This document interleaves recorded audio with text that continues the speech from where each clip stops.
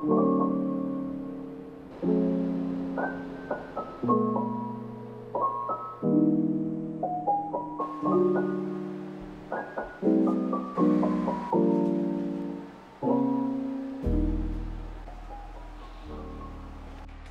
hi, I'm Francis. Welcome to my channel. If you are new here, I'm a design student in Los Angeles. And this video, I'll give you a tour of my desk and show you some of my favorite accessories and things I made in design school, like those. And later in the video, I'll also show you the coolest thing I've ever made. It's right there.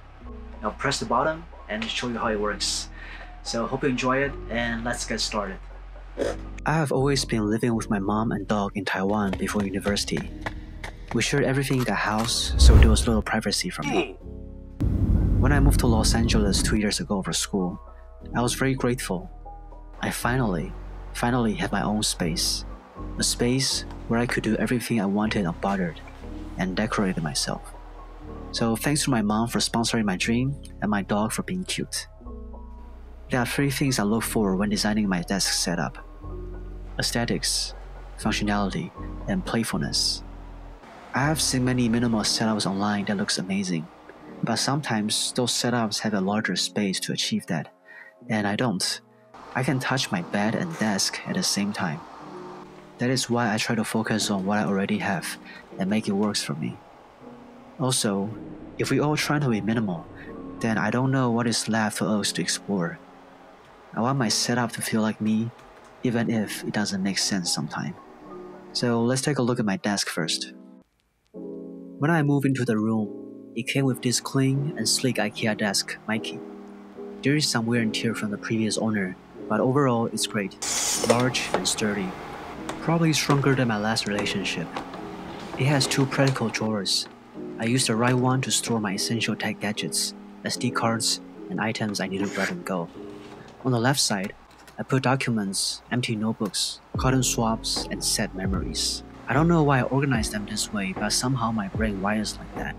Before filming this video, I realized that my drawers had become cluttered over time. I have numerous old cables and unused items that I'm too cheap to throw them away. So I put everything I hadn't used in the past 30 days into an everything storage box. It frees up the drawer space instantly, and the fabric store box also serves as a footrest under my desk, which is quite convenient if you also have short legs like mine. On top of my desk is my laptop and monitor setup. So the main reason I choose a laptop over a desktop is very simple. I can only afford one. Having a laptop gives me the flexibility to work from anywhere I desire. I place it on this large brown desk mat, which complements the overall color scheme of my setup for a cohesive look. As a design student, I always use 3D CAD and other graphic-intensive applications. That is why I went with ASUS ROG Zephyrus G15.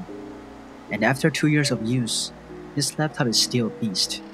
If you are curious, it is running RTX 3070 with 16GB of RAM and 1TB of storage. It runs Premiere Pro smoothly when editing my YouTube videos, and I can also utilize its GPU to speed up my 3D renders. The variety of ports it has also comes in handy when I have presentation at school. I used to have a strong bias on this kind of gaming laptop, because I didn't like how it looked. The glowing RGB lights look like a nightclub. Sorry mom. Which hurts my head a little bit. However, after adjusting the keyboard backlights and using it more, I actually quite enjoy it. I use the Logitech MX Master 3 for all of my design work. It has been reliable and feels good in my hand. The build quality is solid with the right amount of weight, so it doesn't feel cheap.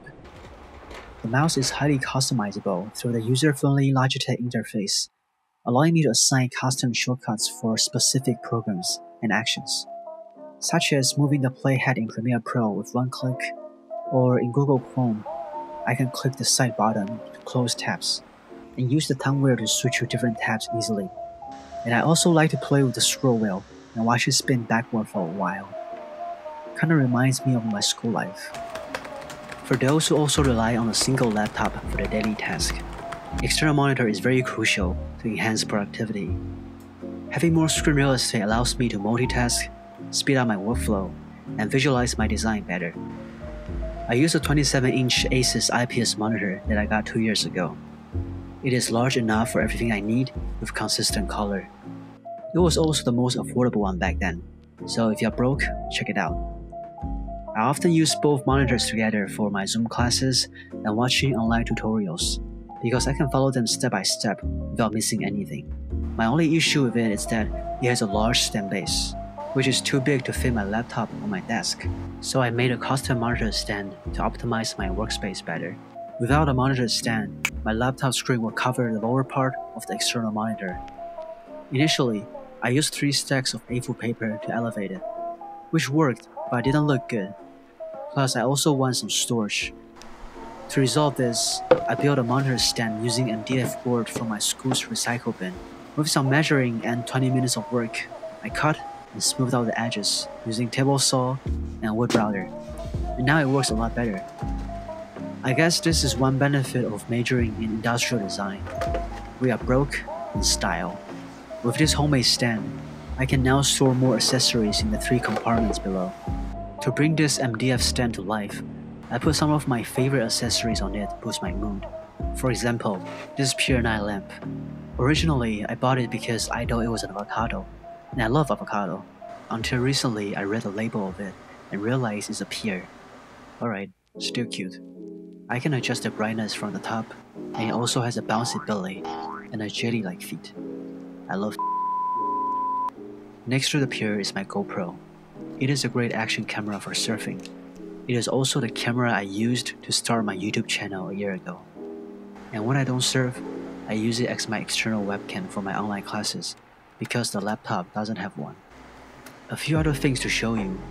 This is the watch I got from my bro's wedding. It has my initials engraved on the back, which is very cool. And my high school pin, a random battery, and more memories. I put an arcade card here just to remind myself that there are still many fun things out there, so go outside and touch some freaking grass. When it comes to organizing small things and displaying my art, a pegboard is a game changer, because it is highly customizable and accessible. As a student renting a room, I don't want to put any holes in the wall. That's why I made a screwless pegboard. It may not be as solid as a screwed one from Ikea, because it relies only on a slim connection point at the base, but it still works very well. I display my favorite Heisenberg drawing, a whale sculpture from my first semester, a powder printed lighthouse I designed in 3D, and a set of stainless steel cheese knife I made myself. And that's not it. There is a little Dickie living inside the lighthouse. He is in charge of lighting up the candles for extra dynamic when the girls come over. Well, it never happened. So basically, he's chilling there and living rent-free. Lastly, every industrial designer has a digital caliper for precise measuring, and a tape measure. Mine is stuck at 2 inches somehow. So good morning. It's another morning in Los Angeles.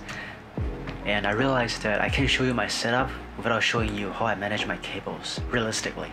So let me show you very quick. And if you noticed, I haven't figured it out yet. Currently, I'm using my laptop keyboard as my main keyboard, so the charger and HDMI cable are always visible. To charge my iPad and other accessories, I attach a blinder clip to my monitor stand and put 2 Type-C cables on it.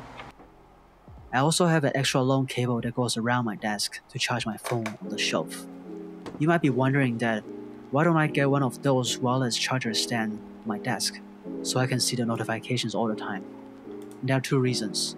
First, I'm broke. And second, not being able to see my phones all the time is actually a great benefit. I can take a break from the social media world and just focus on whatever I'm doing. And now, let me introduce you to the exciting project I mentioned earlier in the video. It consists of a plant, light strips, a screen, and a bottom, which together made up my YouTube subscriber counter. I designed and coded this project with the help of my instructor. And I must admit that the craftsmanship is terrible, because I built a casing in the afternoon before the finals. But anyway, let me show you how it works first. When I plug in the power, it automatically links to my Wi-Fi, fetching my YouTube data, and display my current subscriber count. I even include a sound effect when someone subscribes. Sounds like this. So that's pretty cool, right? So you can subscribe me now and I will hear it if the codes run smoothly, which you crash most of the time, so try it. And there's one more exciting feature I would like to show you.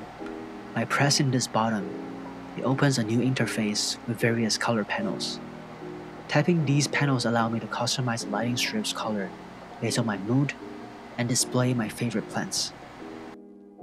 So I have a very fun time making this video and I hope you like it as well. When it comes to setting up our own space, I think it's very important to appreciate whatever we have already, because we can always get what we want.